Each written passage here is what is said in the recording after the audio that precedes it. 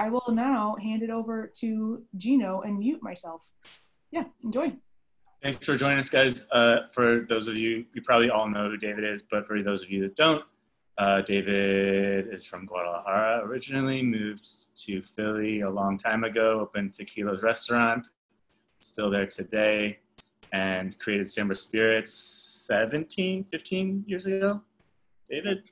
16, almost 17, yes. And that has expanded as his import portfolio has expanded. So Siembra Vice, Siembra Azul, imports Don Mateo de la Sierra from Emilio Vareja, works with Pedro Jimenez, imports Mizonte, founded the Bat Project with Rodrigo Medellin. The list goes on and on. But he wanted to talk about Siembra Vice Ancestral today, so we're going to dive into that product a little bit more. And I'll just let him take it away. And please throw in your questions in the Q&A. We can answer as much as we can. And Dave's got a bunch of great photos and video to share with us. Thank you, David, for joining us and sharing. No, it's a real pleasure to be able to talk to a lot of people all over the world wearing my pajamas, you know.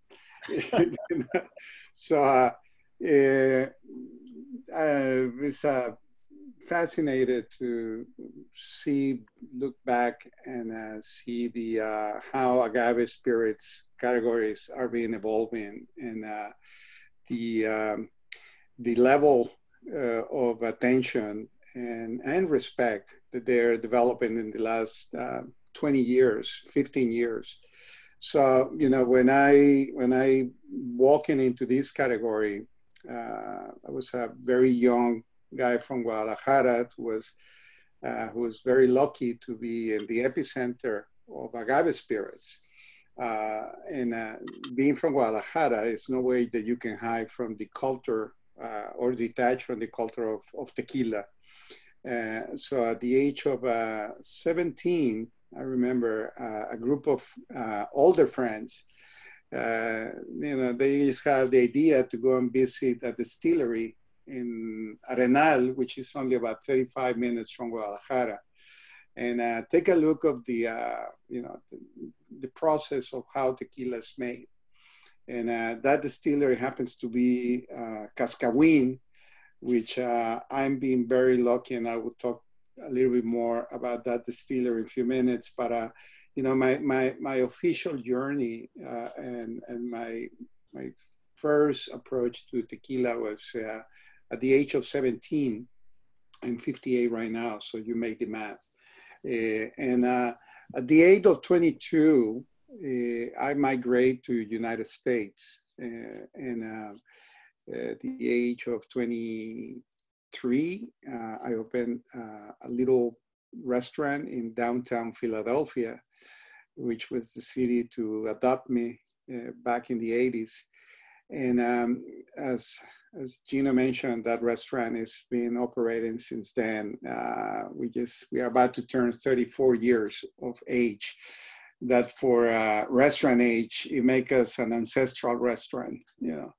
And the name that I choose for the restaurant, you know, as being a tapatio, which is, you know, that's the name that is used to identify people from Guadalajara. It was something that I reflect and to really represents who I am, you know, culturally speaking, you know, my roots, where they are, where they coming from. And I found very appropriate to call the restaurant Tequila's Restaurant. And we work around that name, and we developed this logo that it was tequilas, highlighting the word tequilas.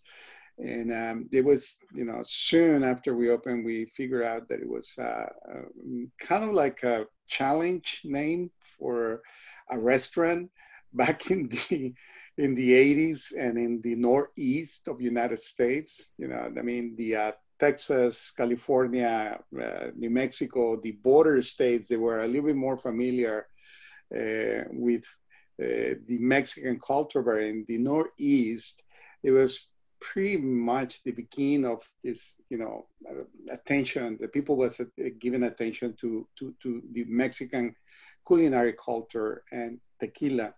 So, you know, the name tequila became a big challenge for the restaurant. And thanks to that, and thanks to that challenge, instead of walk away and look for an alternative names, I decided to focus even more, not just in our food, but also in the name of the restaurant and what it represents.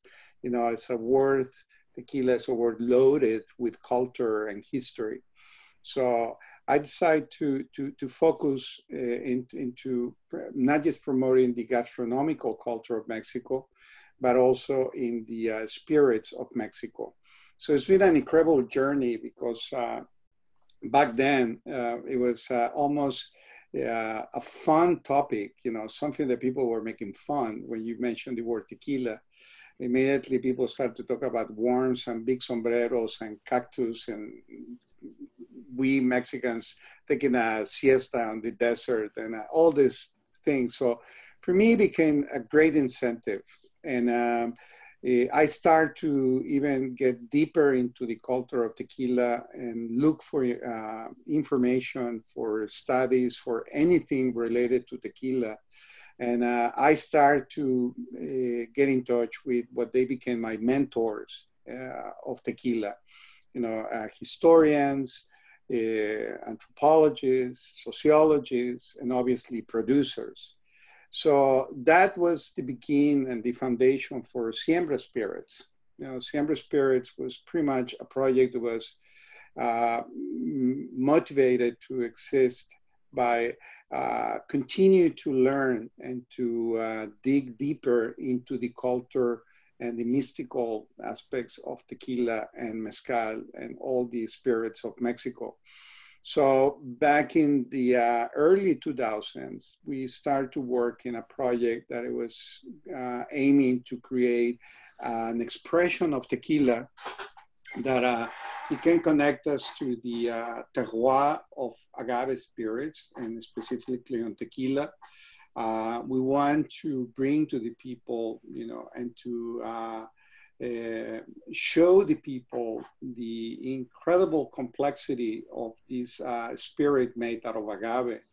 So we approached two different producers. I went to the Highlands region and Arandas to be specific.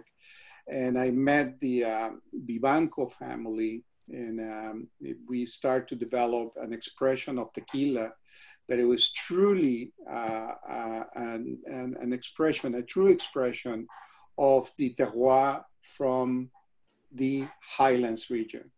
That, you know, as you may know, the denomination of origin of tequila, even if embrace 5 states of Mexico, but about the majority of the tequila is produced in one state, which is Jalisco. About 95% of the total liters of tequila and agave comes from the state of Jalisco.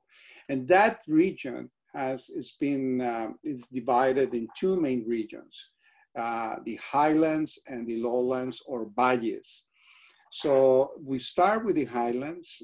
We develop Siembra Azul, and which is part of the portfolio that Weinbo offers. And it's a tequila that is produced with agaves that are grow and harvest in the Arandas region, which is a very expressive agave from that region due to the soil and weather conditions of that part of the denomination of origin. Very high elevations to create a dry and cool climate that allows the metabolisms of the agave to slow down and therefore live longer, and therefore they are able to develop more natural sugar, and you know they develop a very unique flavor profiles. So you know the Siembra Azul, that was a project that allowed us to introduce our ideas, our experiences into the most important market in the world for agave spirits, which is United States. So you know I really want to have that tool that allowed me to go and knock the doors, not just in the restaurant, you know, or in Philadelphia, but to start to go across United States and show, from our perspective, the beauty of tequila. Back then, we continued to develop the project. We expand to the Valles region. And obviously, Cascaguin being the distillery that it has a very special part of a role of why I'm getting to tequila.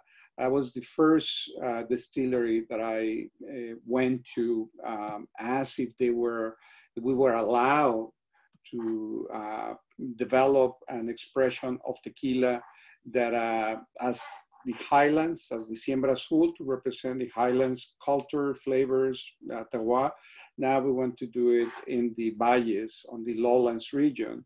And Salvador Rosales Sr. and Salvador Rosales Jr., they were kind enough to consider the project and to agree to welcome us into their home, their distillery, and start to develop what became the Siembra Valles project. After start to work with them and see the flexibility and the openness to the suggestions that I have for specific parts of production, typically a distillery, when you don't own the distillery and when you work with a distillery to produce something that is not going to have their own name, we call maquilas. They give you to choose their products, and you taste and you decide which flavor profile you're going to select, and you're going to put in your bottle, and then you export or commercialize that product. In the case of Siembra, we're very specific, we're very picky. We like to get very involved in flavor profiles and production, and we get very, very into it. And they were very open, the Rosales family, they were very, very open and very flexible. So I realized that I can ask them to do something that it was a dream for me. It was a project that I have for years, for 2 decades to be more precise. I want to develop an expression of tequila that truly represent the original flavors of what we know as vino mezcal from tequila, which is the pre-industrialization process of making tequila. When before the arrival of this high efficient technology and highly productive and efficient methods of production, I always want to taste the terroir without being disturbed by technology. So when I present to the Rosales family the idea, they immediately agree and they support this idea, this crazy idea to go back to something that nobody in the tequila category has been done for more than 100 years. So, finally, I was already... David, there wasn't any pushback from Salvador Rosales Sr.? Well, the only pushback was like, okay, David, yes, that sounds beautiful, but how are we going to do it? There's absolutely nobody within the DO of tequila, producing tequila, that it knows how to produce with the way that you want to produce, with the true ancestral methods of production. So that was the first thing that they say. And obviously, I don't blame them. They said, it sounds very good, very romantic, very cool, but how are we going to make this happen? So the answer to that was, I'll be right back. Let me talk to a great friend of mine that is next door to Jalisco that produce mezcal in Michoacán. And due to the geographic proximity to Jalisco and the historical relationship between Jalisco and Michoacán and distillation, Emilio Vieira and his father, Don Emilio Vieira, they produce, they distill with techniques that were very similar to the techniques used in Jalisco pre-industrialization. So I went to Michoacan, and because part of our project also embraced mezcal that is produced by the Vieira family, which is an amazing expression of mezcal. And also another guy that is very open, very generous with his knowledge. And I say, hey guys, do you mind to share your knowledge with tequileros in Jalisco?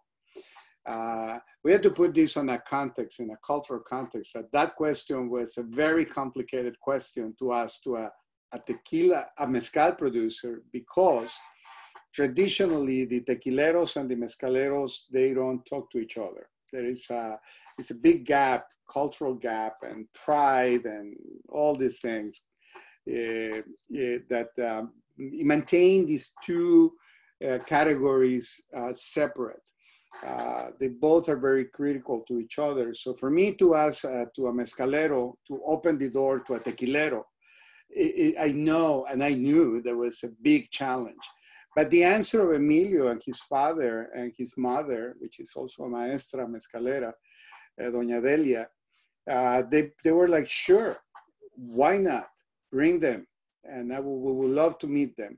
So now I have to go back to the tequileros and ask them if they were willing to go to a vinata, a distillery, to produce mezcal, and learn how to just distill with methods of production that they were used centuries ago in the tequila category. So it was just beautiful. And one of the first goals of the project were accomplished when both families agreed to meet and to work together. For me, that was one of the biggest accomplishments of this project, to get together the Agave Spirits family again.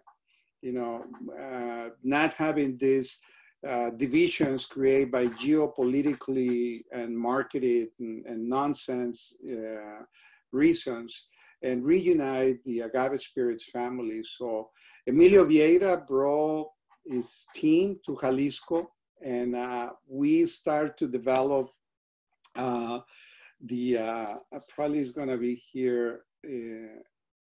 Let me see. Yeah, look at this. This is on the left side, you're going to see this is the vinata using Filipino distills, and they use obviously underground pits to cook their agave. And on the right side, you see Cascawin, with the traditional brick ovens. And so, to get these two families working in a tequila distillery, it was beyond my understanding how that was possible, but there is Emilio, his team directing, the develop of the area, where we're going to have Ancestral produce, digging the hole in the ground. He ordered the Filipino distill for us. We use the maestro that makes his distills for him. And it was just an incredible accomplishment by these two families to be able to work together and to come up with the spirit that it truly represents the ancestral flavors of tequila. Yeah. I'm gonna go through the process, but probably it's gonna be loud, so I'm gonna take the sound in a second.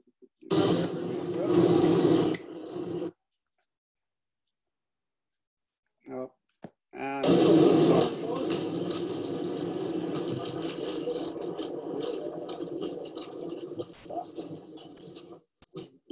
sorry guys, but you can hear the sound of the distillery.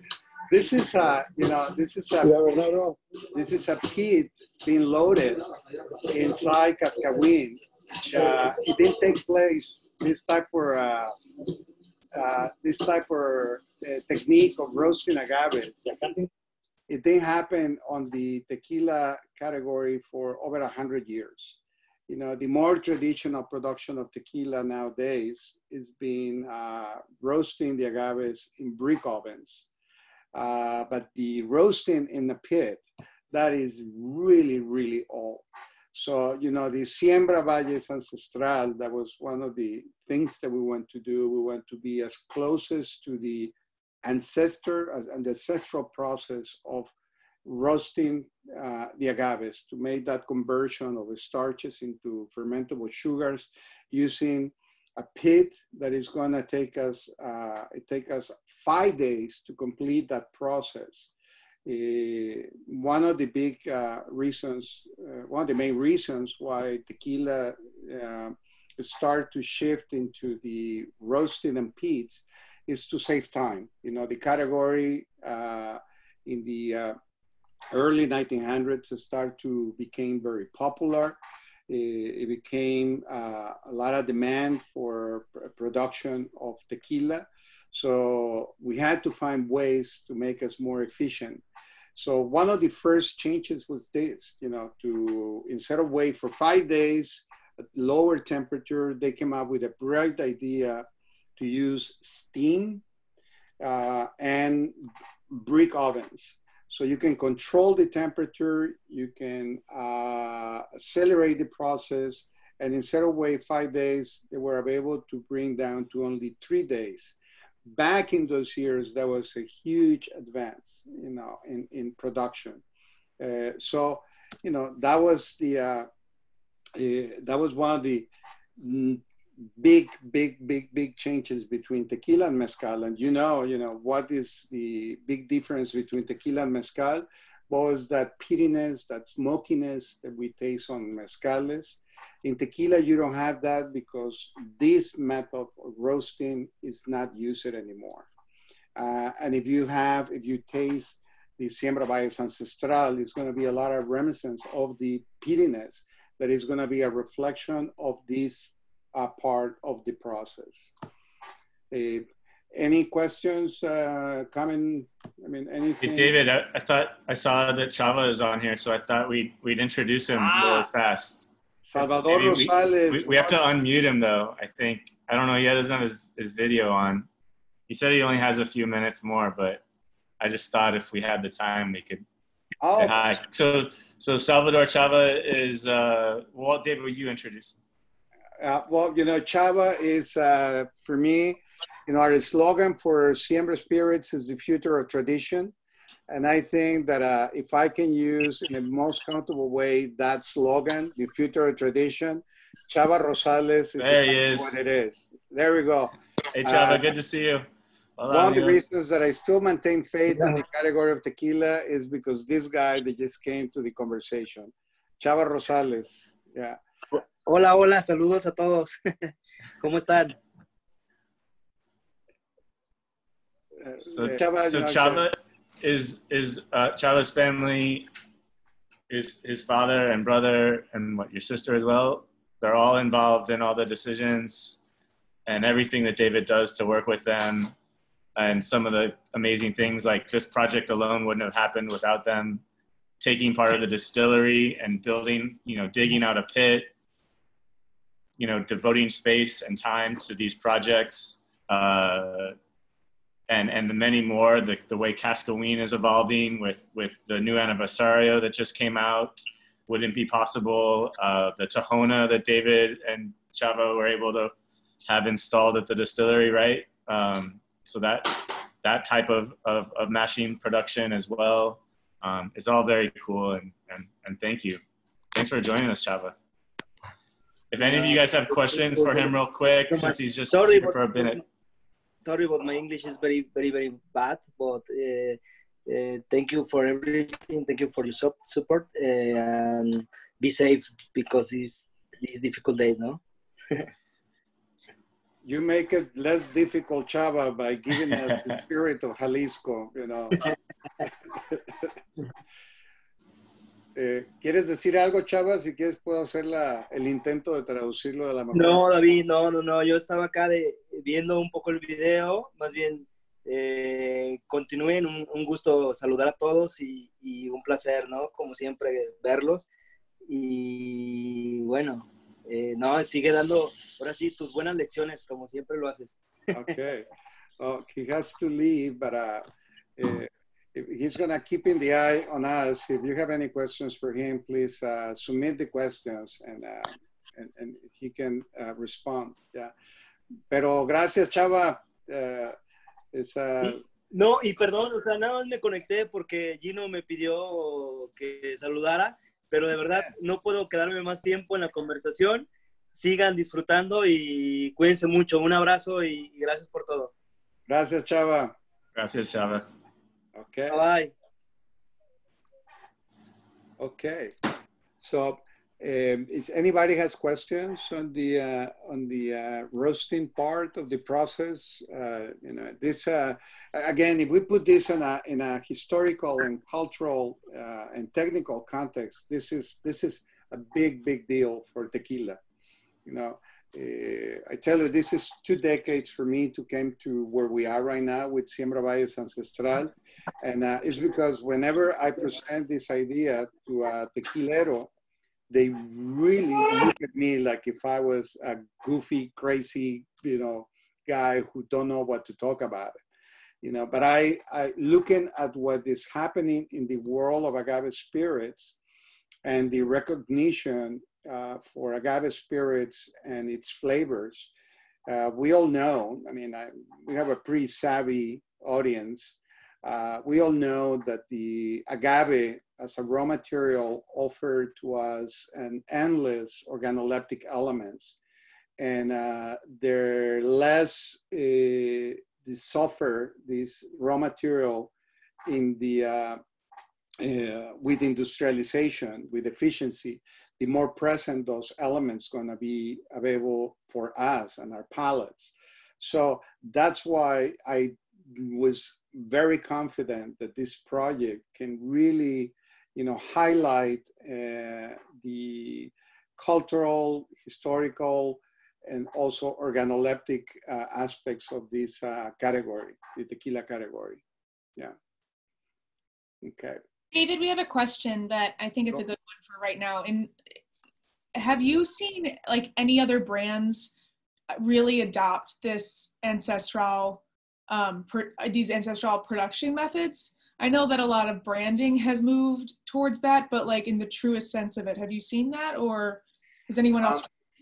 As far as I know, it's been 3 producers that I believe they approach it more from a marketing perspective and kind of like a, you know, mezcal is being generating so much attention and respect on the agave spirits consumption. So this even 2 big brands that they decide to come up with, you know, this smoky tequila, but no, and I'm really looking forward to have another producers to become truly, genuinely committed to methods who are not just for a marketing or a gimmicky reasons, but to have people who are just like the Rosales and Emilio and the Vieiras decide to work together.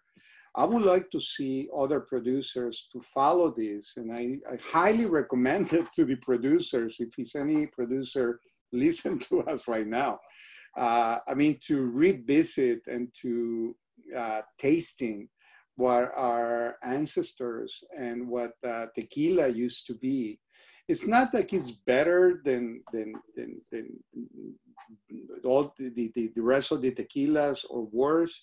It's just another way to showcase the diversity that this category can offer to us. You know, this is a category that is so, it's so easy to fall into the endless expressions of the raw material. And you know, some people, it's not gonna like the smokiness that you find in these methods of production. But they may gonna find out other elements in the same production that is gonna allow us to, they're gonna allow them to produce, to taste flavors that they were hidden or lost by the use of the brick ovens or the autoclaves or diffusers. So this is just a proposition that is there for the category to continue to express, to be more expressive, you know, in all the meaning of the word. Yeah. We also have another good question from Kelvin. Kelvin, do you want to ask? I have unmuted you. I'm trying to get more. Snap! I'm going live. Yeah, you're going live. Okay. Well, David, I wanted to ask a question about the roasting. So, did you, working with Emilio, who strictly, well, not strictly, mainly works with endemic agaves of Michoacan, like Cubriata, Inaquidens, were there any adjustments you guys had to make in your roasting for a Blue Weber? Were there any differences due to the sugar levels of Blue Weber? Big time, big time. I have to just make one interesting observation. Emilio works with agave tequilana Weber sometimes. Remember, Michoacan is within the denomination of origin of tequila and vice versa. So mainly Emilio works with cupriatas and inequidens and cenizos, which are the endemic agaves from that region, but also agave tequilana Weber. But you know, we are right now in our batch number 8 of Siembra Valles Ancestral. And I'm gonna tell you that batch 1, 2, 3, 4, 5, 6, 7, 8, and I'm pretty sure when we get to batch 20, is a process of learning. You know, it's been one of the other very beautiful aspects of this project is to rediscover, re-exploring, you know, how agave tequilana Weber, how the roasting, how the head maceration, which is the next step. And again, I have to, let me just, excuse me for a second. I'm gonna try to.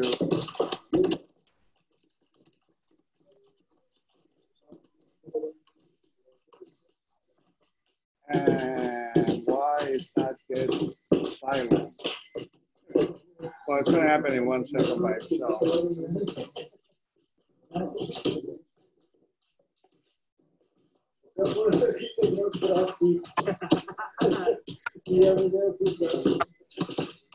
Give me one. There we go.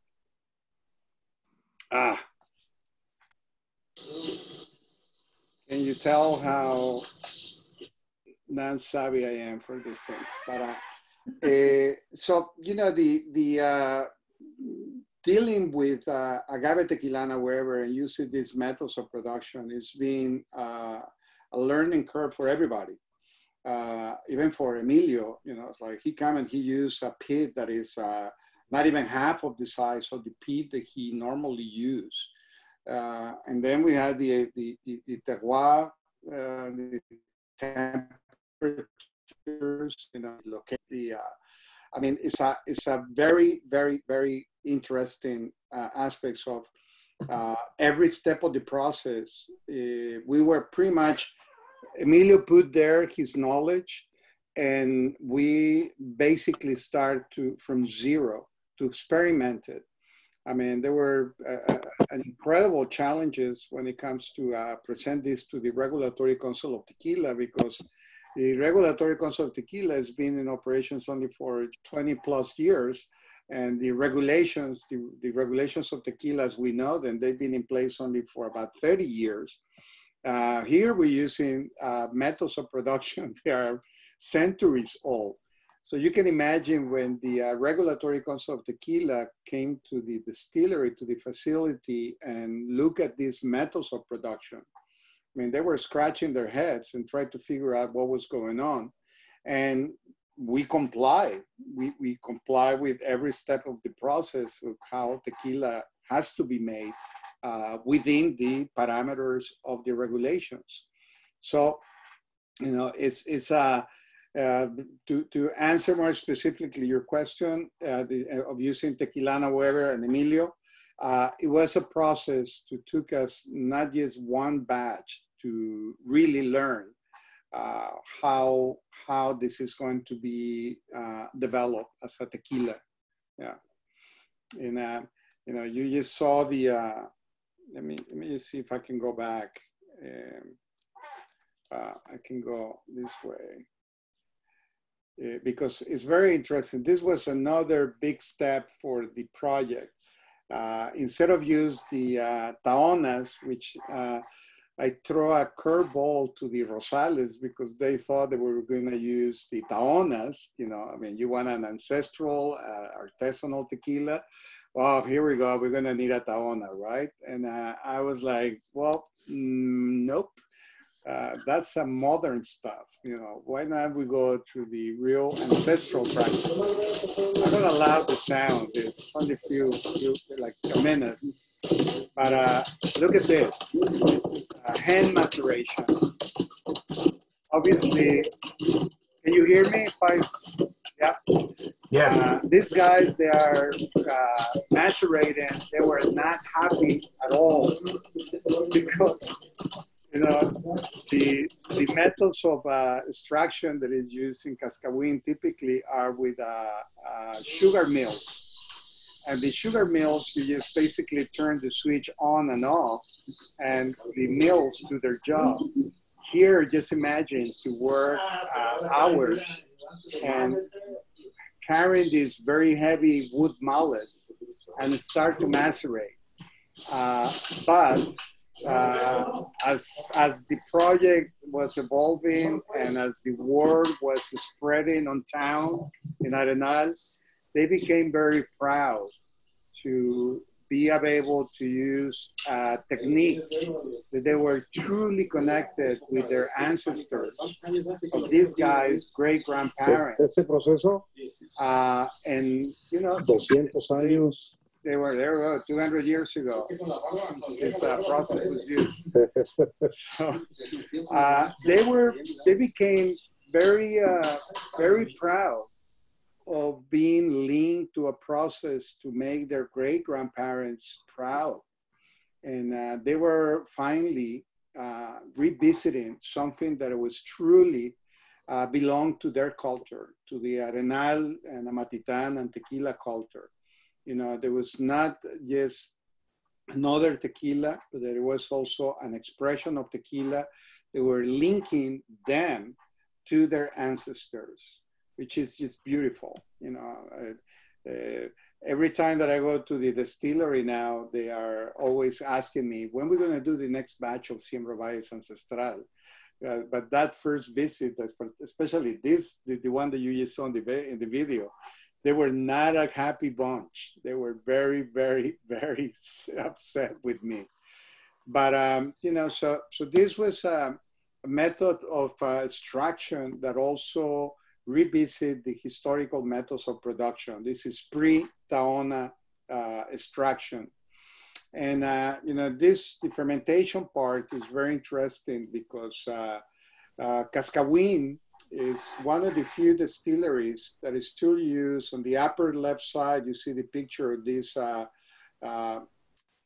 fermentation tanks. They're made out of brick and covered with fiberglass, which is an old, the transition between wood and stainless steel for the tequila category.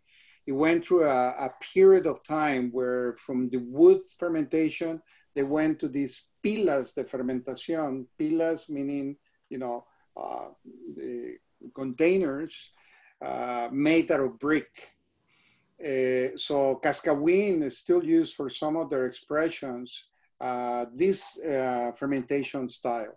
All the Siembra Valles products that we produce in Cascahuín go through the fermentation on the brick tanks.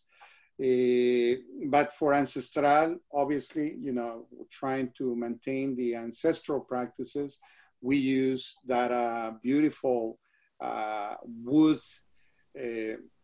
vessel that is on the black and white picture.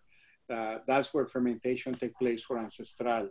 That was really very interesting, talking about learning and the learning curve. In the first batch, the first 2 or 3 batches, we induce yeast because we don't know what was going to happen. but from batch 4, 5, 6, and 7, it's been natural fermentations.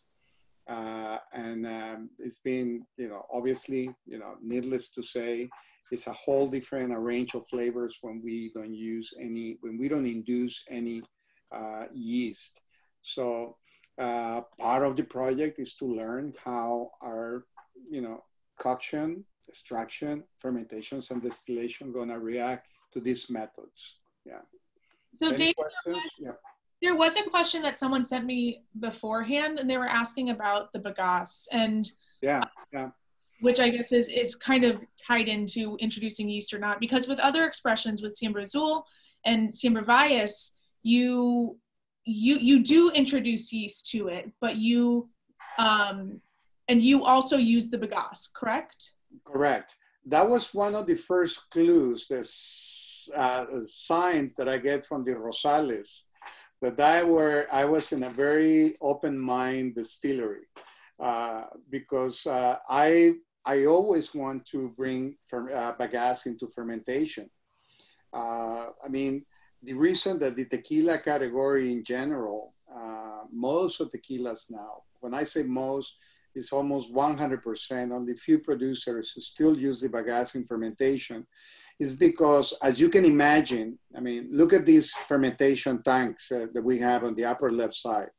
To fill those tanks with bagasse is a lot of work. You have to do it by hand. There is no other way that you can bring bagasse into fermentation but to lift it by hand and bring it into fermentation. And no matter how efficient or non-efficient methods of extraction you have for the juices of agave after you cook the agaves, you're going to leave a lot of sugars attached to that fiber, to that bagazo. And we sacrifice those sugars on the name of efficiency on the category of tequila. If you use a Tahona, you leave more than 20% of sugars attached to the bagasse. If you use sugar mills, which is more efficient, you leave about 15% of sugars attached to the bagasse. All that go to waste. And when we throw that into waste, we throw in 20%, 25%, 15% of flavors. And also the chemical reactions during fermentation, adding that fiber into the microorganisms that are developed, the complex flavor profiles, is going to have a drastic effect. So the Rosales family, they graciously agree to take that extra labor and bring the bagasse into all the expressions of Siembra Valles, and they use it now for their plata, for their aniversarios. They're using bagasse also in fermentation. So that is a good practice. I mean, all the mezcaleros that we know, they produce good mezcales, they're always going to bring the bagasse into fermentation and distillation. So here in batch number 5, 6, 5, 6, and 7, and 8, we bring the bagasse from fermentation into distillation. The Rosales, they just came with this an incredible tequila expression they call the Aniversario, which was honoring the pass of Salvador Rosales Sr., father of Salvador Rosales.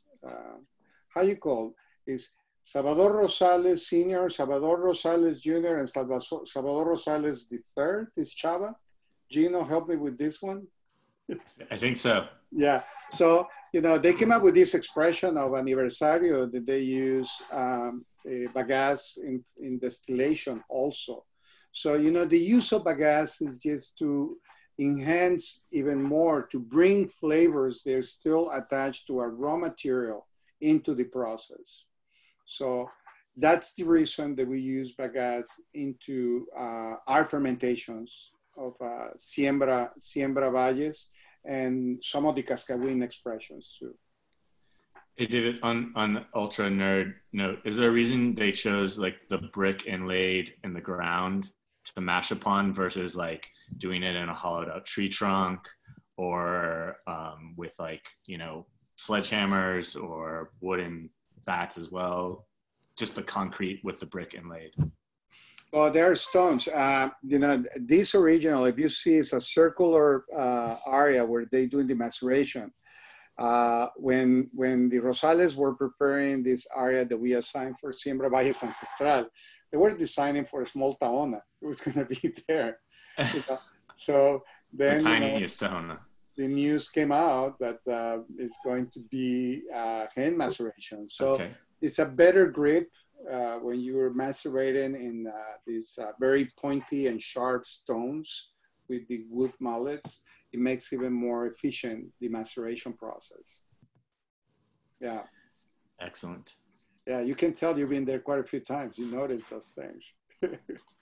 Right. Yeah. All right. So next part of the process, there was also another crazy part of the process. That was distillation. So, you know, this is insane to bring back the Filipino distills into a tequila distillery. That don't happen also in centuries.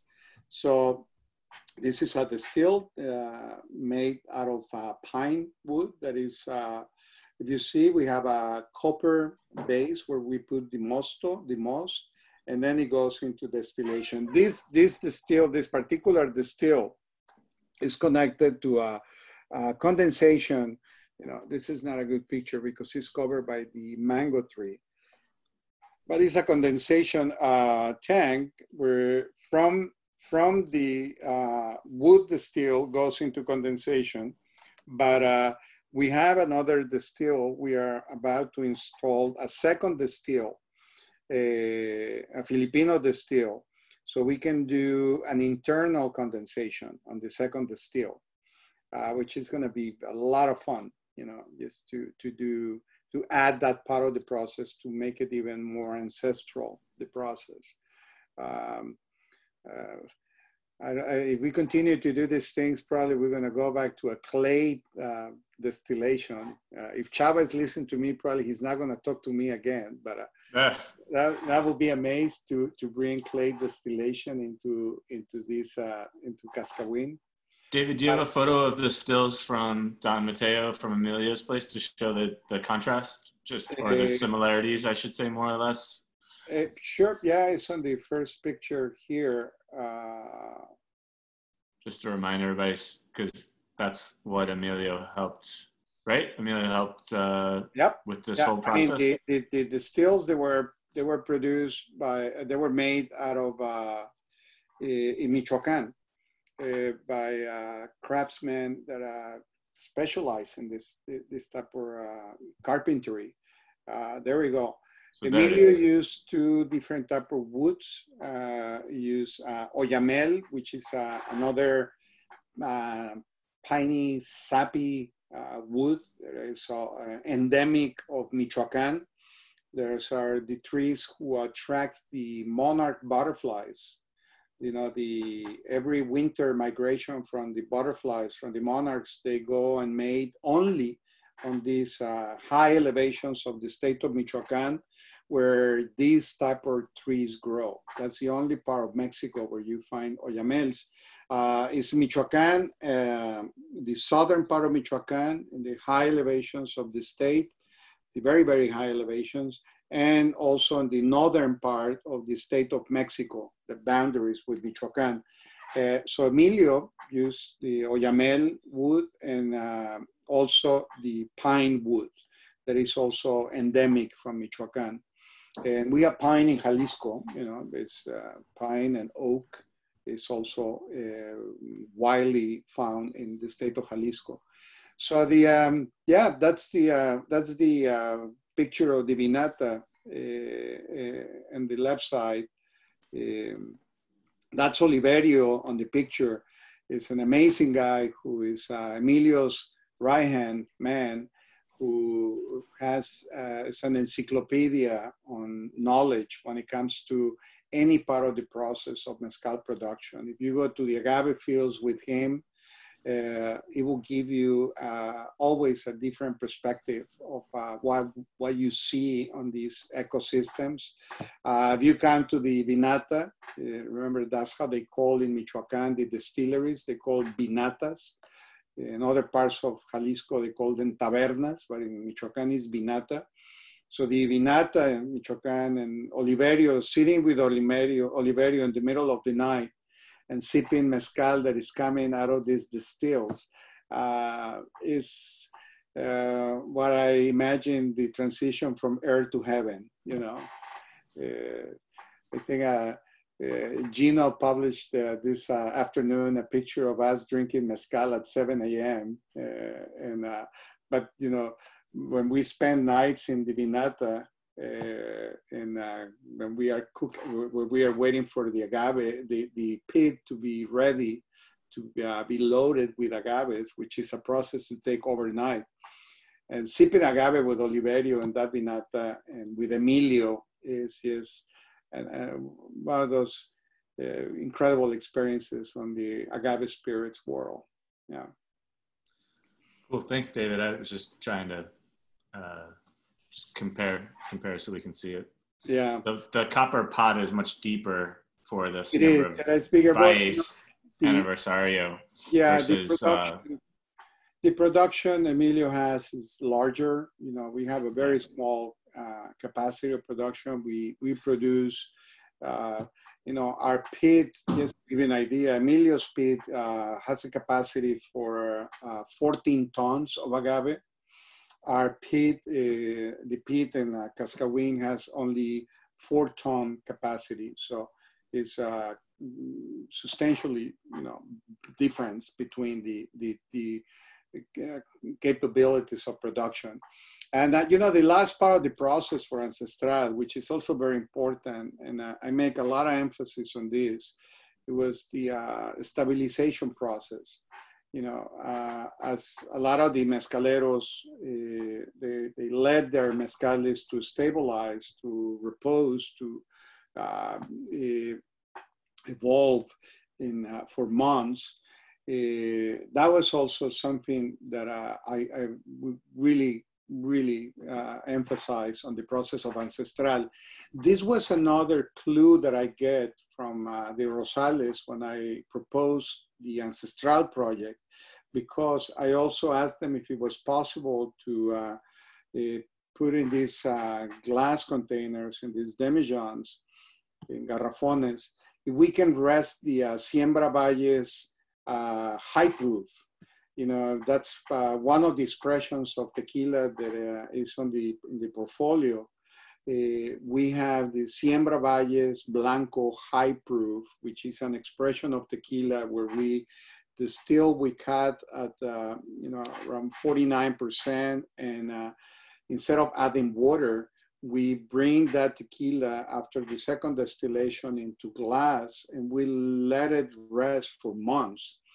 And if you notice, the cup is a corn, so we allow some micro-oxygenation to go through. And the most stringent alcohols, which are the more volatile alcohols, they're going to evaporate through this time. And it's going to make these expressions of agave spirit on the Siembra Valles high proof and the Siembra Valles Ancestral a lot more approachable, you know. So that's one of the reasons that we incorporate this part of the process. So when the Rosales give me the green light to do the stabilization with the Valles high proof, I knew that my possibilities to do Ancestral, they were getting even closer, you know. Yeah.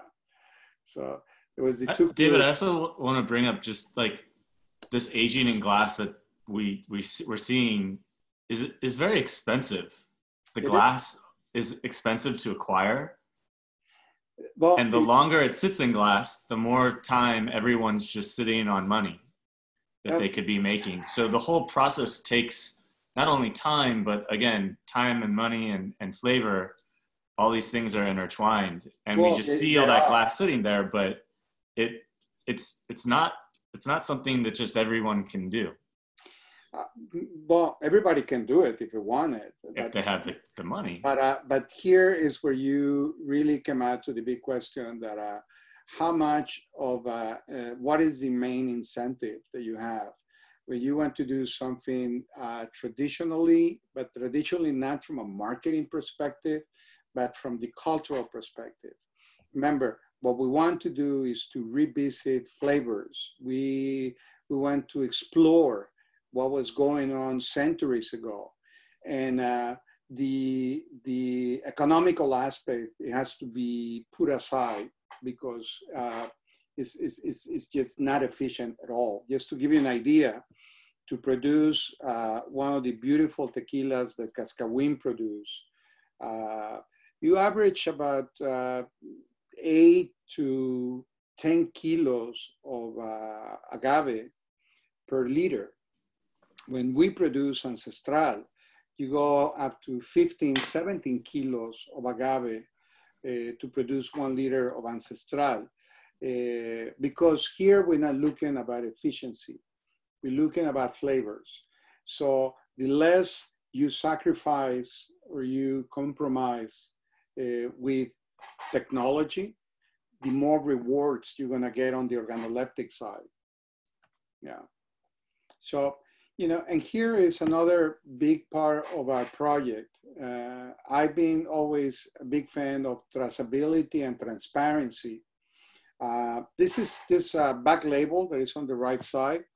It's typical from a mezcaleros. You know, the mezcaleros, they are proud producers who are showcase their knowledge and their give you all the information that is in their products. But the tequileros, and I guess this was something related to efficiency, the increase of efficiency and the decrease of quality, organoleptically speaking, they keep the production technical data aside. They not are very generous when it comes to shared methods of production.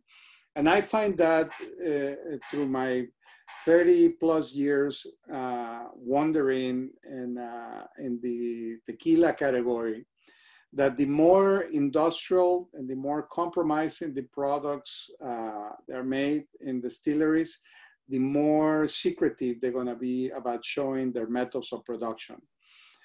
So here we are very proud to work with producers who are doing the right thing. You know, the Vivancos are very, they're willing to share with the world what we're doing. The Rosales, they are more than open to share our methods of production. So every label of Siembra spirits always going to have 100% traceability and transparency. You know, this is information that it takes you from cultivation, roasting, extraction, fermentation, and distillation. Everything that is in the method, in the process, is going to be open to the public. We have nothing to hide. To the contrary, we're very proud to present it to you, how we made this beautiful liquid art. Yeah. Hey, David, there was a question from one of Winebow specialists that I thought was really special. Peter, do you want to go ahead and ask your question? I almost forgot it. Thank you. This is fascinating. Thanks for presenting this. This is a great project. I was just curious if you had a reference point. I know you're going back and doing a lot of the physical steps, retracing some of the production methods. Mm-hmm. But do you have a reference point for flavor profile? Was there anything written? Are there any records as to what you're trying to achieve in the final product? The only reference that we have, and it's the closest, they're not the same, but it will be the raicilleros and the producers of agave spirit within the region in Jalisco. But unfortunately, no. You know, we have to remember that tequila and vino mezcal de tequila and mezcal and raicillas and all the spirits, the native the original spirits of Mexico, they were not well studied. There were not many references that you can find about how they were produced, the origins, you know, of production. So I would love to have access to a cata that was done, you know, years ago, but unfortunately, no, there is not much information. The only reference is tasting spirits they still produce with ancestral practices in the region. You know, just to give you an idea of how little we know about agave spirits, I'm gonna show you this book because it's worth it. This is a book that was published by the CIATEC.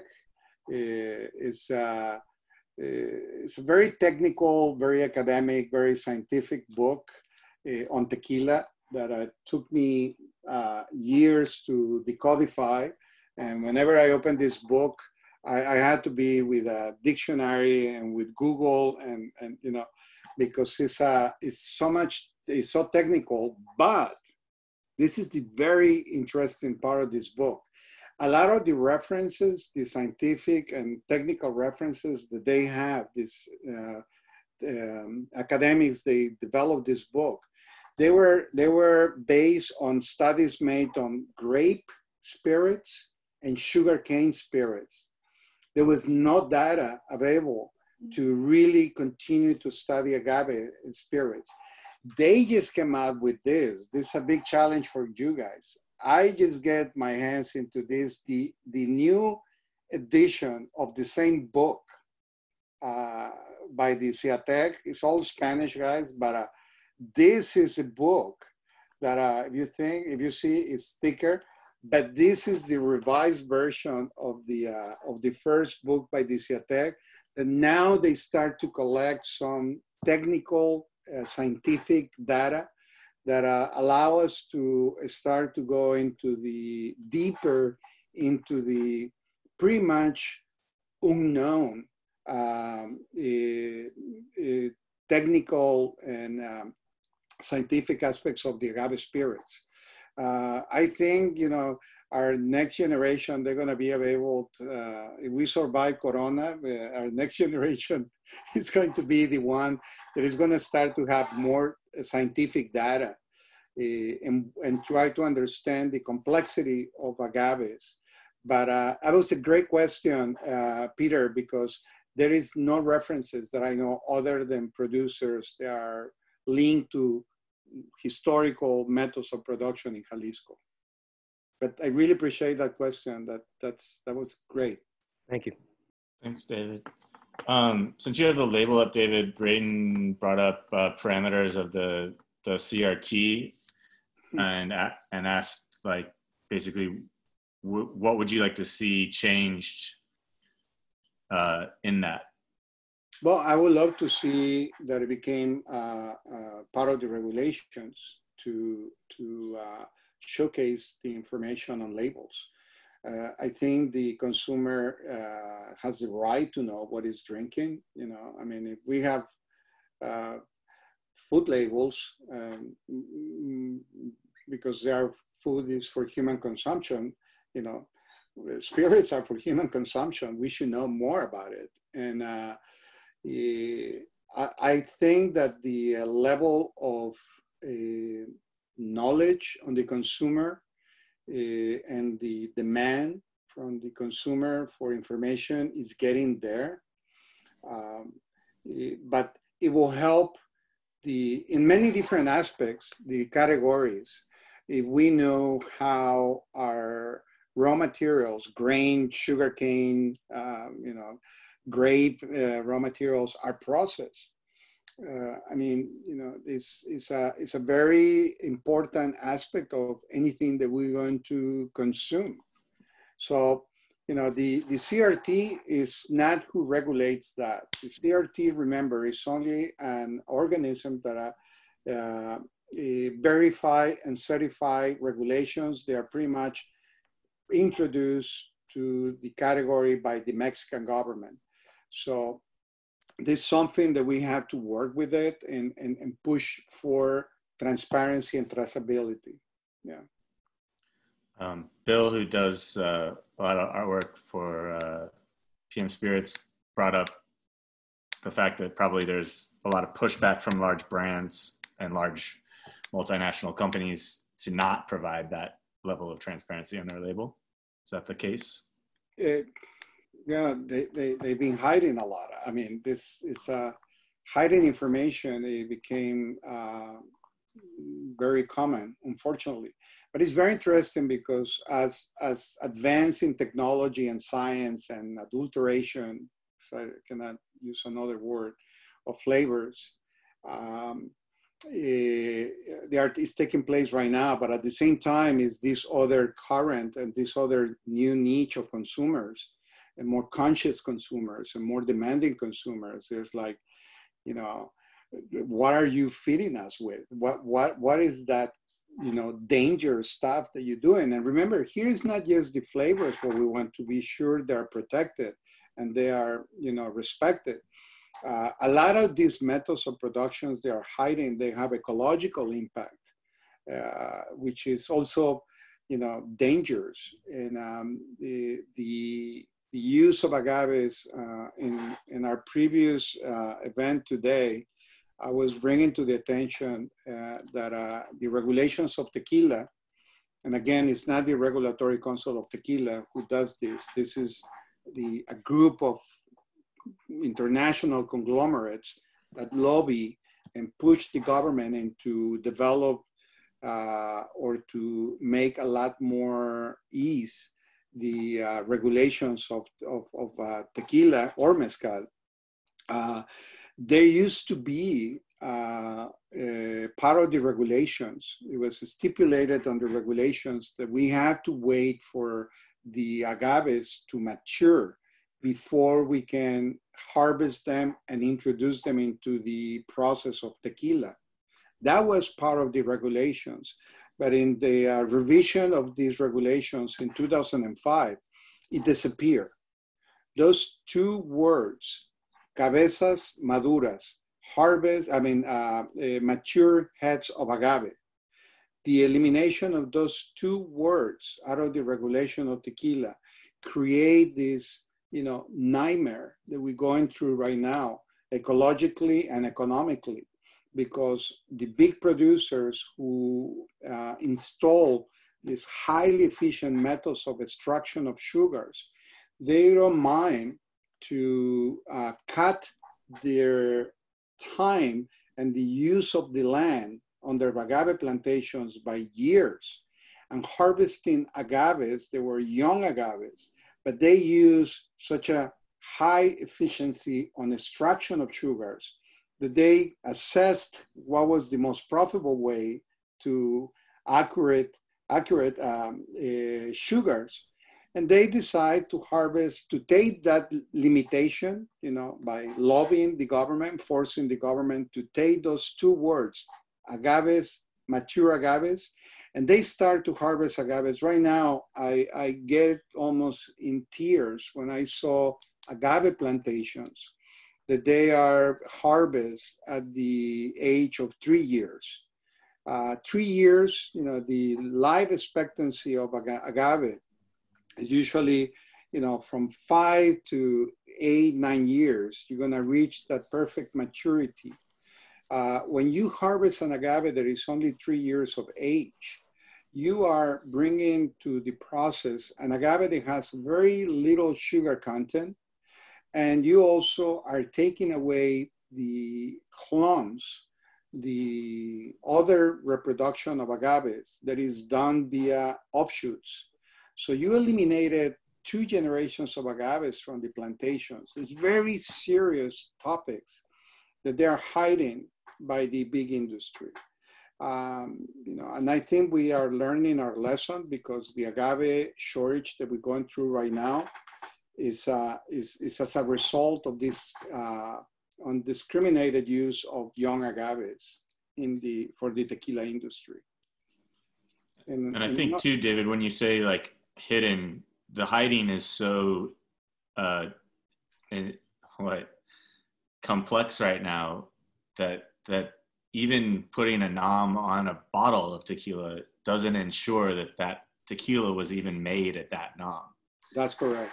Yeah. It was possibly just bottled there, or not bottled there. It was possibly just shipped through it, or never even there. It's bad. It's pretty bad right now. But we don't need to go too far down that hole. Even if it's diffused tequila, it could be coming from multiple places. Yeah, I mean, it's but here's where the consumer plays a big role, you know. And I mean, I get extremely frustrated, and you know, when I visit California with you, Gino, you know, that is, I mean, you have producers that are so ethical and so proud to maintain methods of production that they're going to bring quality, pride, tradition. And, you know, to produce agave spirits in the right way is very costly. And when you go to these programs that they use in agave spirits, and they basically are giving them away, you know, I mean, I always say, if you buy a bottle of tequila that is underpriced right now in these times of extremely expensive, a record-breaking cost of agave, how that can be possible? You know, how, if the agave is costing you 30 pesos, which is about $1.80 a kilo, how you can sell tequilas for under 17, even $20 per liter? I mean, efficiency, yes. You're going to have distilleries to have a highly efficiency methods of production. But even that, for me, the numbers just don't match. Having tequilas and mezcales underpriced, it put in jeopardy a lot of things related to agave spirits. You know, that's why, you know, transparency should be a way to protect and to demand methods of production that are sustainable, you know, and just to protect our beloved spirits. I mean, there is no way that we can say that we love agave spirits if we are willing to reward somebody that is giving away a product that it takes so much from the soil and from the culture and the producer to bring it to us. I agree. In all aspects of our consumption right now, and then many areas of our life, transparency is so desperately needed. That's why I really focus in education, because the awareness of these topics. I mean, if people don't know, you know, they're not gonna raise their hand. So, you know, the Siembra spirits and the producers that we work with. I mean, you have Pedro Jimenez last week that shared his incredible knowledge. You know, you have his wife, Monica, to produce Pajarote, Emilio Vieira, and, you know, all the producers that we work together to bring something as beautiful as they produce. It pretty much every day gets more and more challenged by producers who are, you know, doing things just thinking on the economical aspect and reward, you know. But if we want to protect the legacy and to have these agave spirits and other beautiful spirits in the future, we have to start to do our thing and be more conscious and be more responsible. It's not just the producer has to be responsible, but I also think that the main responsibility has to be in the consumer. And that's why education for us is a main focus. Try to bring as much as elements for the consumer to digest it and make the right decision. Yeah. We have a question from Greg asking about future possibilities of being able to reintroduce more variety into the Blue Weber category of agave spirits. On tequila, probably. Yeah, tequila. Yeah. I don't see any other alternative. It has to be. I mean, I'm all for. I mean, I feel bad for other agave species in Jalisco because we will put them in jeopardy. But I think if we can be very well planning to start to plant other agaves, you know, and to allocate them for tequila production, I think it's a great alternative. We had to take the pressure of one species of agave. We cannot have this monocultive agave Tequilana Weber and put all the pressure of hundreds of millions of liters that are produced per year.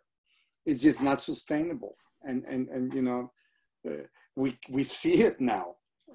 It's just, we need to open up to endemic agaves. Remember, as I always mention, the only reason that we select agave Tequilana Weber for the category of tequila is because out of all the species, out of all the endemic species of the denomination of origin, out of all the species, the Tequilana Weber is the one who has the shorter cycle of life.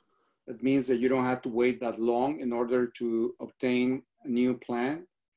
It's also the agave that has the higher sugar content, so you need less kilo to make more alcohol. And it's the agave to give us more offshoots. So the reason that we push that and we only allowed that species is because big producers back in the 70s and the 60s, they figure out that that was the species of agave that makes more economical sense, not the most ecological sense. So I think that if we really mean that we want to get this category to go to the next generation and to continue to be as beautiful and as expressive of terroir as it is, we have to open up, but with order, very well organized, how we can start to expand the varietals of agave. Remember, whatever we want to do in agave spirits, we have to plan it with years in advance. You know, what's happening today in the mezcal world and tequila world, it begins, you know, 5 years, 10 years, 20, 30 years ago, because that's when the agaves were planted. So that's a big challenge. That's one of the biggest challenges for the category of tequila. What we're going to do about agave Tequilana Weber, you know, which takes me to, I don't know if you want me, you guys probably bored already, right? Yeah, you good? Oh, here's a picture of the people behind Ancestral. You know, there is Don Emilio Vieira and the picture on top. Unfortunately, he left us last year. You see Chava Rosales and his father in the picture there. And this is a gentleman with an incredible level of integrity and knowledge. And, you know, the agave spirits is what it is and is what it is, thanks to people who approach to their craft the way they do. So I really want to show you guys this picture. And this is the pit, talking about the big pit, Emilio's pit. Look at that beautiful 14-ton capacity pit that Emilio has in his Vinata. Yeah. But you want me to go and touch a little bit on the bat-friendly guys? Real quick before you do that, there was another question that I think would be a good one to talk about is from Paris asking how and when was there a Filipino influence in the agave industry and Mexico? I'm sorry, how, when, what was? Was the Filipino influence on the agave industry, like when? Oh, that's colonial times. That's the colonial times, yeah. You know, late 1600s through the 1700s, and still alive today. Mm-hmm. Mm. Is it just the stills, or was there other things that you know of? If you go to the coastal part of Colima, Jalisco, they still produce some they don't distill, but they produce tuba. It's a fermented beverage. It's made out of the coconut trees. Distills, no. Distills are there is no distillation other than agave on the Filipino distills, but the Filipinos, they were brought as slaves by the Spaniards on the late 1600s. And, you know, they introduced the coconut trees, the palm trees, and methods of distillation through wood distillation. Yeah, but that's relatively new and is linked to the colonial times. That's not pre-Hispanic. Yeah, yeah. So we talk about bats. Yeah. Yep. Okay. Go for it. Why not? Braden's leaving us. Bye, Braden. Love you. How much time we have? Well, we technically were ending at 6, but we still have 61 people, including yourself and myself and Laura. Wow. On here. You never tell me that. Now you intimidate me. Now I feel pressure. And I'm worried. Go ahead and touch on it. I think it also is part of what, you know, maybe Greg was leading towards and variety of, and Weber. Yeah. Well, I think, you know, this bat-friendly program project is it covers it was created precisely for the use and abuse of cloning on the tequila industry. For over 100 years, the producers of tequila, in order to obtain more agave and faster, they decide to eliminate the reproduction of their agaves via cross-pollination, which is, you know, the pictures, the left picture and the bottom picture, it shows the flower stalk. Actually, you know, let me just switch screens here and go to more specific pictures, because I have some pretty cool pictures of the bat-friendly project.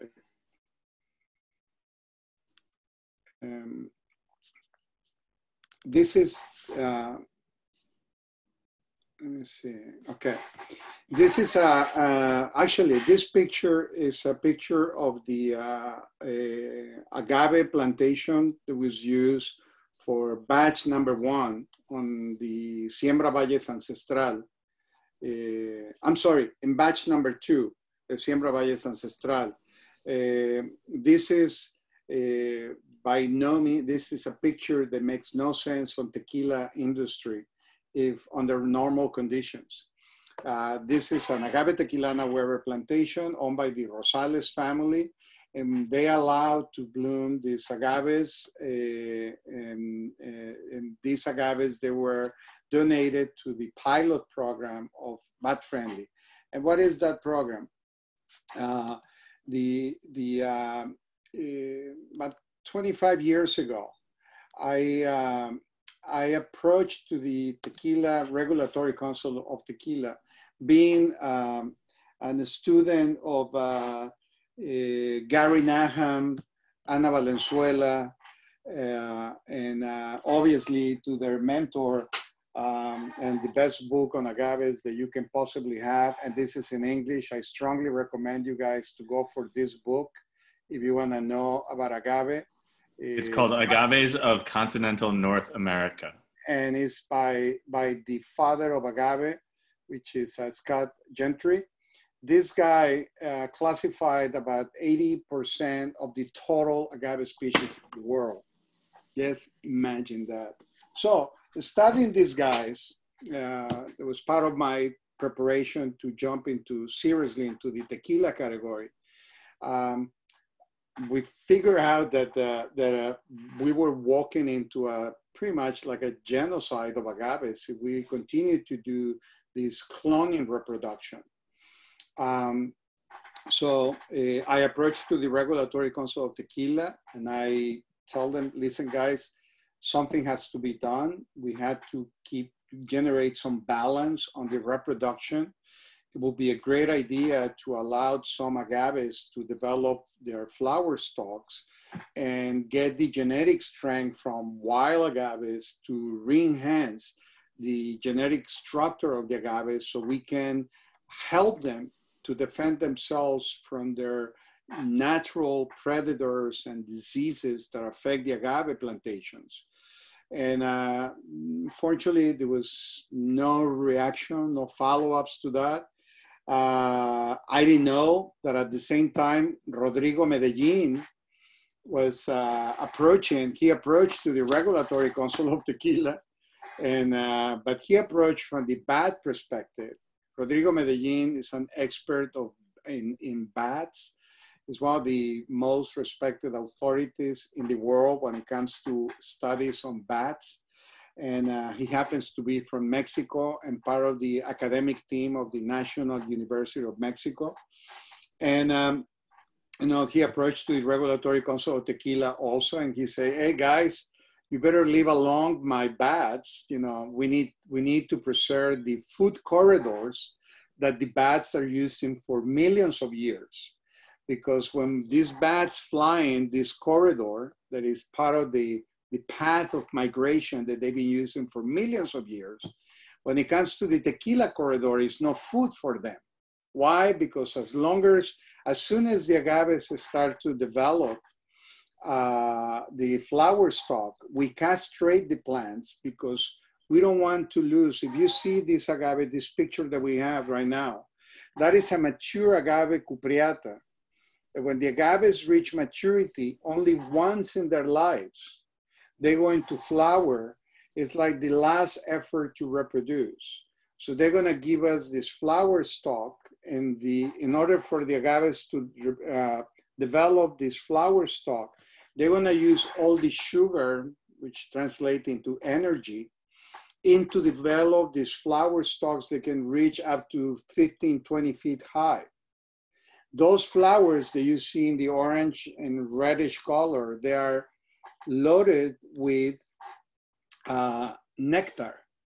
Here is one of Rodrigo's students extracting the nectar of this specimen to study the capacity to understand how much nectar this quiote from this Tequilana Weber is generating, in order for us to understand how many quiotes we need to sustain a population of bats.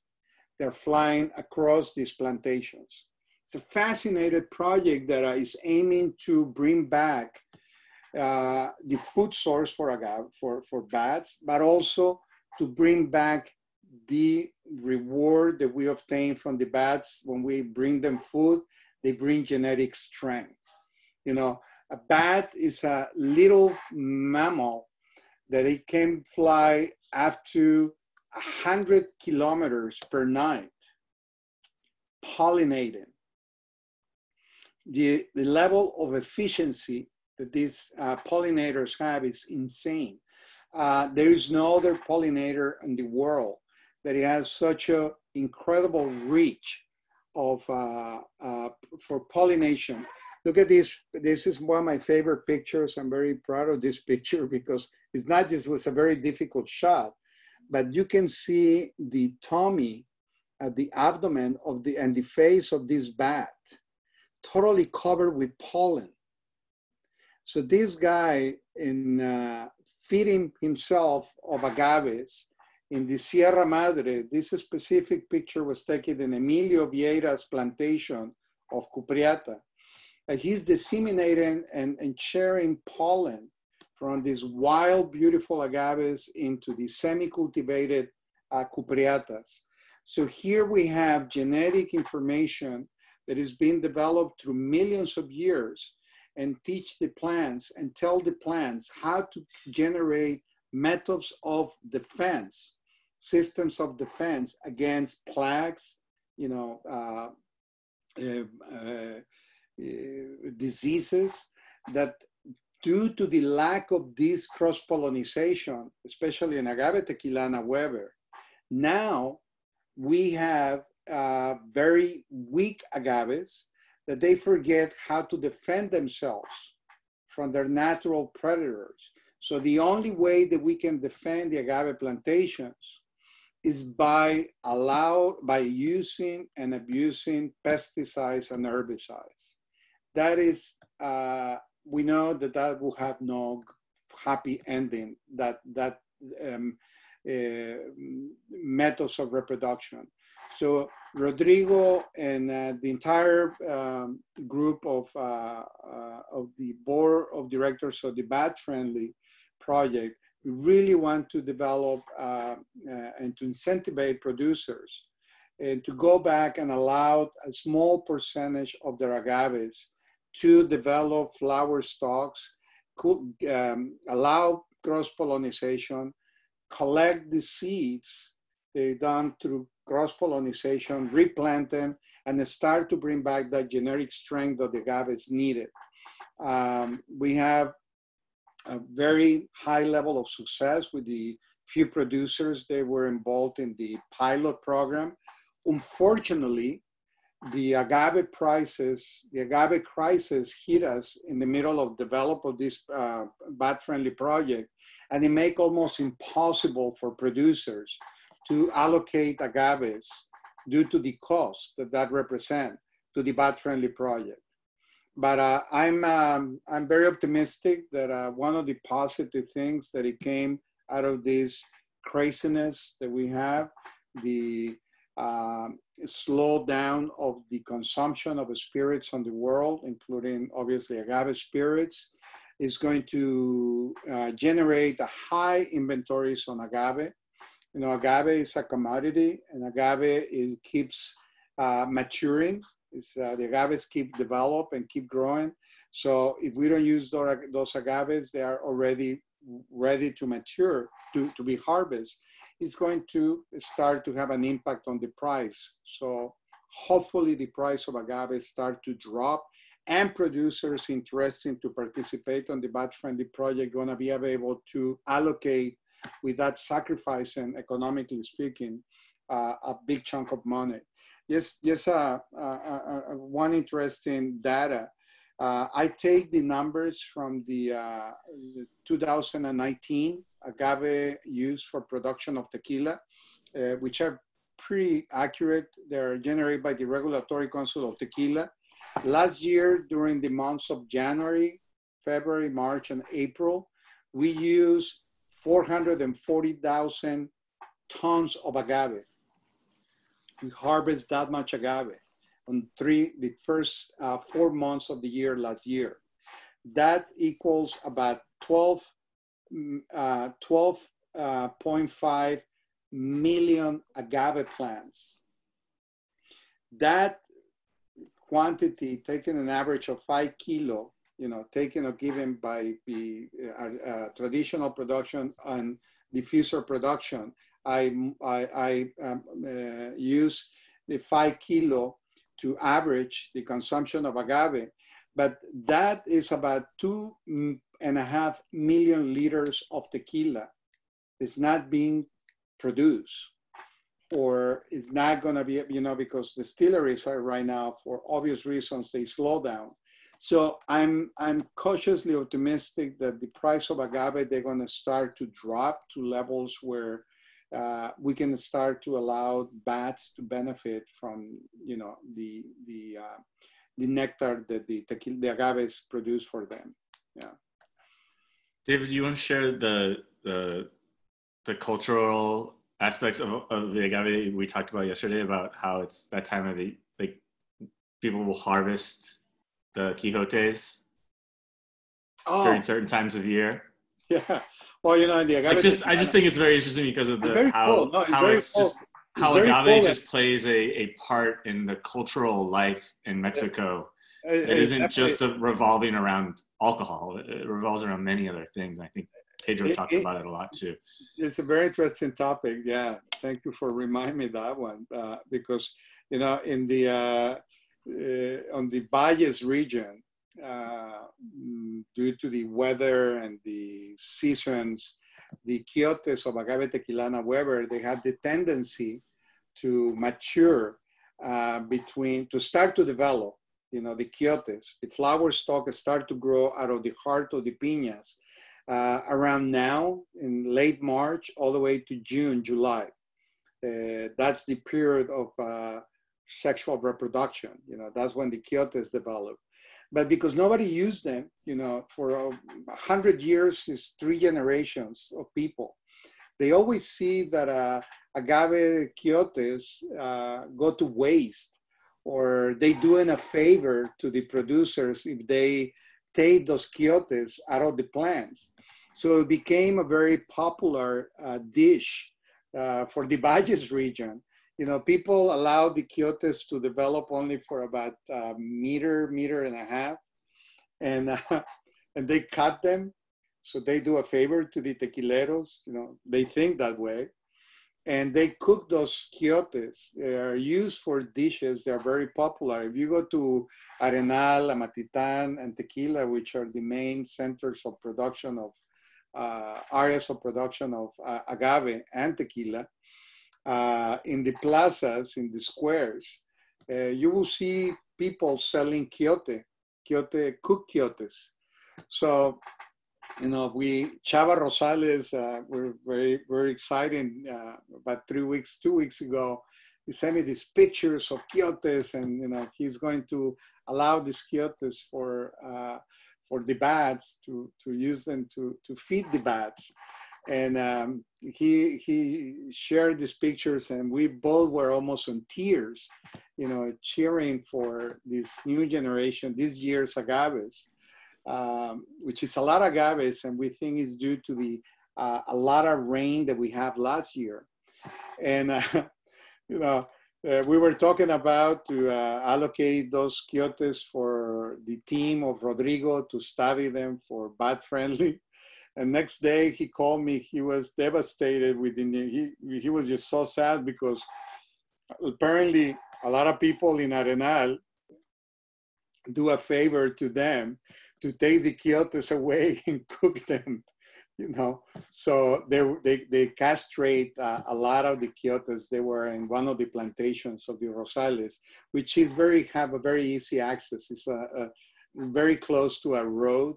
So people just look at the quiotes, they cut them and they bring them and cook them, and they're gonna sell them to the plaza, So it is a cultural thing. So now Chava is putting signs in the plantations that please stay away, stay out, and respect these quiotes, So there is not many people on the tequila culture are really understand the relevance of the sexual reproduction via cross-pollination.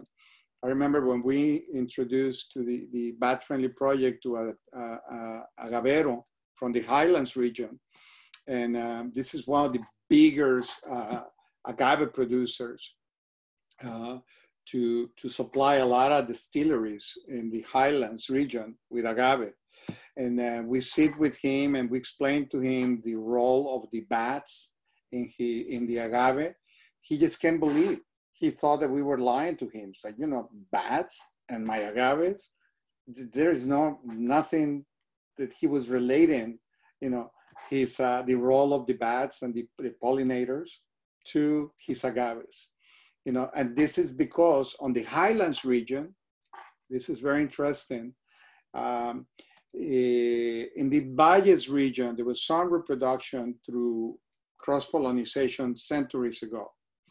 But the agave tequilana Weber, we have to remember that it's not endemic from the Highlands. The agave tequilana Weber was introduced to the Highlands only about 120 years ago, which in tequila years is yesterday. So, they were never, they never reproduced agaves via cross-pollination. They were brought to the Highlands as offshoots, as hijuelos, and they start this now very prolific business of agave growing, but only via offshoots, via hijuelos. So, there is a lot to learn from people related to the agave growing, to the farming, and to start to take in consideration the relevance of these nocturnal pollinators. But you have to remember that the agaves only are sexually active, the pollen of the plants, during nighttime, because the metabolism of the agaves is only active during nighttime. You know, when you see these beautiful agaves around California or Texas, or, you know, these agaves during daytime are sleeping. The activity on the agaves, you know, the metabolisms get activated at nighttime. So who flies at nighttime? Bats. So they are the only, you know, successful and highly efficient pollinators for these incredible plants. Look at this ecosystem. This is a ranch owned by Emilio Vieira, who produced Don Mateo de la Sierra that you guys have in the portfolio. Emilio is one of the, also future, talking about future tradition, a young maestro mezcalero who carries over his shoulders 6 generations of mezcal production. And besides having a very good hand to produce mezcal, he's also very ecosystem driven person. This ranch of El Limon, if you notice, is not like a blue desert, which is one of the academics that we work with calls the agave tequilana Weber plantations, because if you see the agave tequilana Weber plantations, it's like nothing but blue agaves. Here is a lot of cupriata agave, but also the natural elements of this ecosystem are there. Trees, flowers, grass, everything is respected. This is as environmental friendly agave plantation as it can be. Yeah. Let me see what else we have. Yeah. So, I'm sorry, I've been talking too much. No questions. I'm sorry. Anything else, guys? You guys couldn't see it in the photo, but at that ranch, there's agaves growing. You're up at what, 6,000, 7,000 feet? Yeah, about almost 7,000 feet. And there's agaves just growing wildly down the hills of all those. You're in the mountains essentially, and it's also a hour-and-a-half drive on a dirt rock road and in the back of a pickup truck, standing to get there. It's a really, really beautiful place. What's the other agave growing in the middle kind of the photo, and then kind of to the left? Do you see? Emilio called that agave Padincillo. Okay. Yeah. And then the other big ones in the front are the cupriatas, and that's mostly what's growing there. But let me just make a couple observations on this picture. If you notice, there is quite a few quiotes to develop. You know, they are untouched. What Emilio does is to select the healthiest agaves that are in this ranch, and he used those agaves as to reproduce a new generation of agaves. The agave cupriata, one of the interesting characteristics of the agave cupriata is that these agaves only reproduce via cross-pollination. These agaves don't give us offshoots. So the only way that this specific agave can reproduce is by collecting the seeds, and those seeds, they are planted on a nursery, allow that agave to develop for about year and a half, and then come and be replanted. If you see it on the bottom, on the center part of this picture, it's a little baby agave. That's not an offshoot. That is a new agave that it was brought by Emilio's team into the plantation. So it was taken from the nursery back into the Rancho Limon. But you know, the agave cupriata is a very successful agave when it comes to give us seeds. A cupriata, one quiote of cupriata can give us up to 80,000 seeds per plant. because remember, this agave only reproduce via cross-pollination. To the contrary of the agave tequilana Weber, that is very efficient through the cloning reproduction, we are lucky we're going to get only about 8 to 10,000 seeds from a agave tequilana Weber.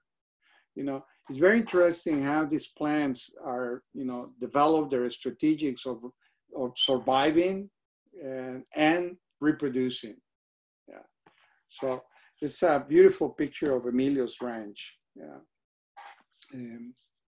This is another great picture that shows also the diversity of the agaves, that he has. He has this cupreata that is fully mature, and after this plant finished with his seeding process, it pretty much die. It dries out, and but it give us 80,000 seeds that Emilio and his people carefully select and replant it. Yeah. Yeah. I feel like the cupreata explodes into more colors than other agaves possibly when they reach the end of their life cycle. It's crazy. They're just gorgeous specimens. Yeah. The cupreatas and the inaquidens, they're also growing in Michoacan. They are an incredible specimens. They are very, they just, not just very resistant and very, good when it comes to reproduction and survival, but they're also gorgeous. They're physically speaking, they're pencas. They are these very wide pencas. Cupreata get its name from the thorns, the teeth on the penca. There is a copperish call, cupreata. It comes from the copper, cupreata. So the reddish copperish color on the teeth of the pencas, it make them, and the deep green colors, it make this beautiful contrast of colors on this species of agave. Yeah. Let's see. Are there? Let's see. Maybe a couple other questions, and then we should move on and let you have your evening, David.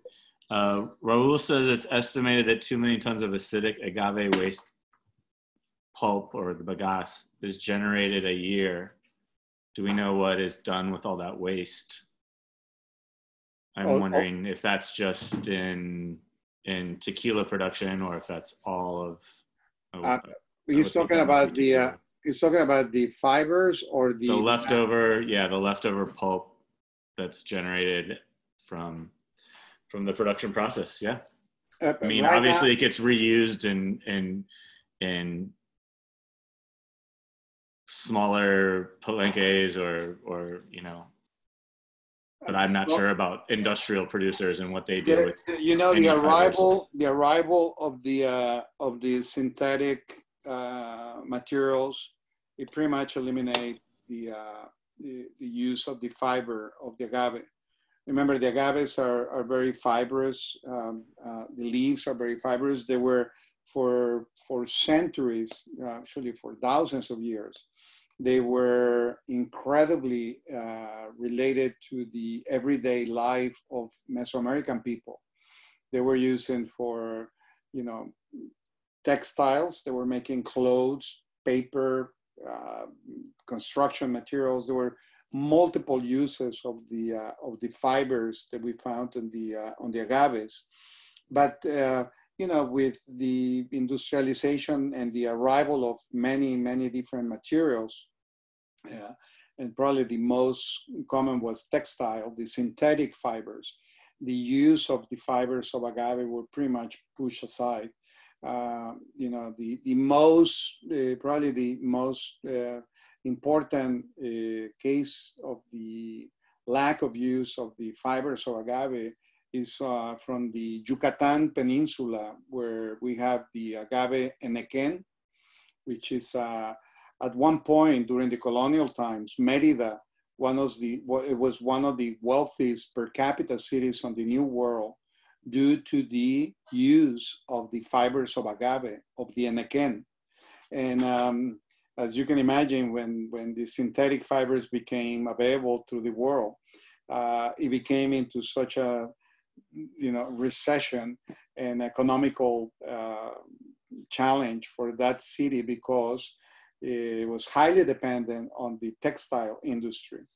But no, unfortunately, it's not much use of the waste of the bagasse in today's world. Yeah. Unmute. There's another question. Great question.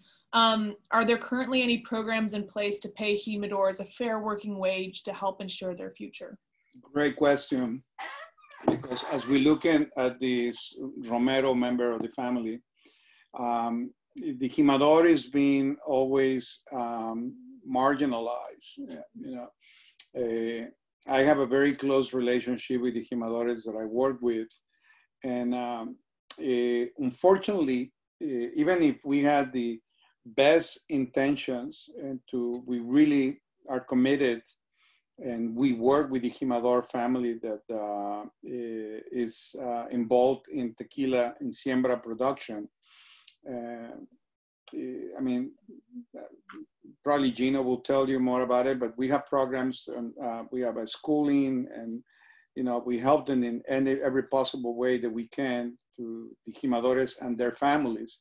But this is an issue that it has to be observed and taken by the industry in general, because we cannot have just one producer paying better to their jimadores when you have the entire industry who are not paying fair wages to them. Because the price of the labor is involved on the cost of production. So when you have a small producers who are outsourcing the labor of the jimadores, if they're gonna pay more, it put them in a tremendous disadvantage on their cost of the final product. And when you have a big industry who is using intermediaries, we call coyotes, the coyotes who are intermediaries to source agave for big producers. These intermediaries basically do the dirty job for the big guys. Some of the big guys, yes, they mentioned that they have teams of jimadores and they have all the benefits that any employee in the distillery has. And I salute that, and that's wonderful. But unfortunately, that's the very, very small percentage of jimadores. Most of the jimadores, they are outsourced contracting, and they are at the mercy of intermediaries who pay, whatever they want to pay them. And a jimador, even if he's one of the most, important members on the tequila production, is still way underpaid. This is something that when we talk about transparency and traceability, it has to be used. It has to be incorporated that the jimador aspect into the conversation of sustainability and transparency. What we do in our label, if you notice, if you read the back of the label where the technical data is, we mention the lead jimador that we work with all the time. And we work not just in going there and take a beautiful pictures of them working. We also get involved with, as much as we can, with their everyday life and their families. So it's a very interesting topic that nowadays, more than ever, is needed to be bringing to the attention, because with all these migration / politics, don't get me there, please, Gino, take me out of that conversation. But we see a lot of migration from Mexico, but due to the lack of access to United States, because the militarization of the border by Mexican soldiers, and the very harsh conditions in the American side, a lot of these jimadores, they are, for economical reasons, they are pushed out of their communities because they cannot make the everyday living by the amount of money they get paid by the HEMA. Because you have to remember, it's a temporary job. You don't have like a 5 days or 6 days a week guarantee and 8 hours. You know, sometimes you do a lot of harvest. Sometimes you don't do much in months. So it is a topic that it should be taken consideration. Yeah, I mean, there's so much about mezcal and agave spirits that touches on the modern idea of what work is and what our modern society is, and touches back to a time that work wasn't considered what it is today. Specialization, 8-hour days, etc. It was a more worldly thing. And I think there's so much to investigate there, but I also think we've done this for 2 hours now, and sorry, we can leave it. No, there's no sorry. Everybody's psyched. It's that we can do another one of these multiple times over and focus in on different areas of all the great things that you do. So I just want to say, you know, on behalf of everyone, we appreciate your dedication to this, to bringing all this attention towards things that are just, you know, no one's talking about, and no one's not, I shouldn't say no one, many people are not sharing this type of information, and there are a lot that are, and there are a lot of great people that are on the same page that you're on, and we just keep going forward. And I encourage everyone that's on here to talk to your friends, to push them towards drinking spirits that are transparent and sustainable, and looking at the products that David imports and these producers he works with. He doesn't just import them. This is a direct relationship, as you can tell, that David shares with all these people, and a shared respect amongst all of them together, and trust. So just talk to your friends, show them what real tequila can taste like, show them what real mezcal can taste like, and why it costs more and where their money's going.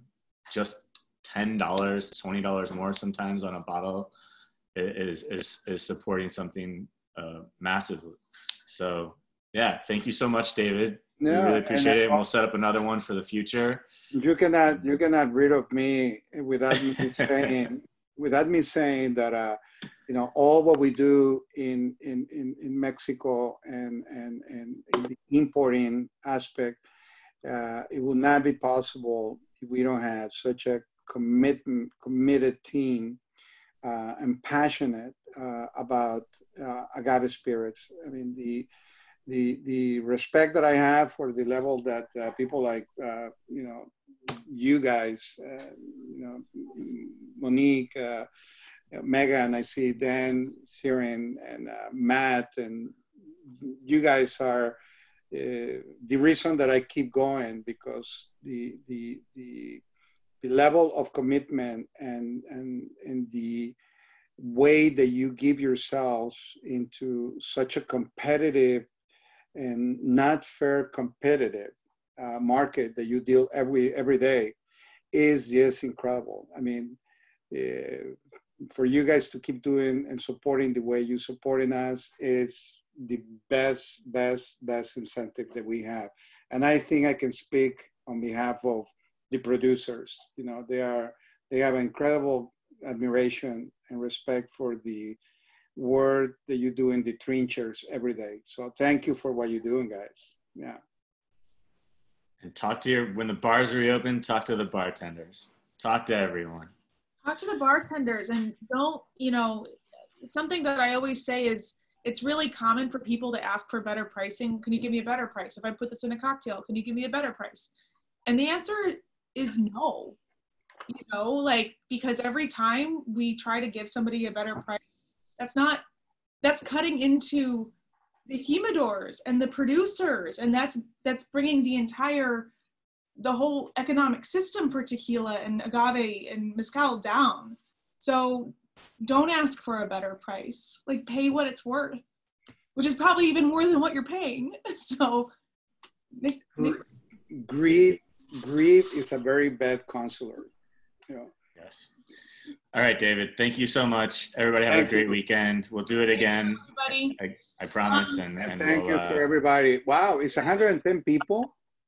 We were at like 80 something at one point. Mm-hmm.